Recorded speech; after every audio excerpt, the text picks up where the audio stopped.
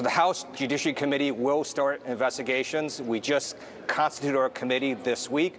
We're going to have our first witness, Mr. Whitaker of Department of Justice. We'll hold additional hearings. We'll be looking at issues such as obstruction of justice, abuse of power, witness tampering. We're going to get to the bottom of all these allegations. And I just want to make this statement. Donald Trump, like any other American, is entitled to the presumption of innocence.